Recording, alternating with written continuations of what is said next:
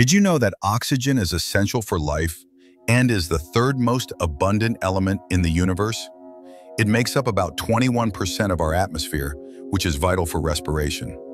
Surprisingly, oxygen constitutes nearly half of Earth's crust by mass, primarily found in compounds like silicon dioxide.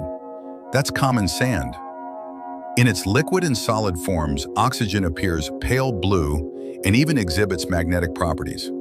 Over half of the oxygen produced industrially is used in steelmaking, helping to remove impurities from molten iron. Biologically, oxygen is crucial. It's the final electron acceptor in cellular respiration, generating the energy our cells need. The term oxygen comes from Greek words oxys, meaning acid, and genes, meaning producer.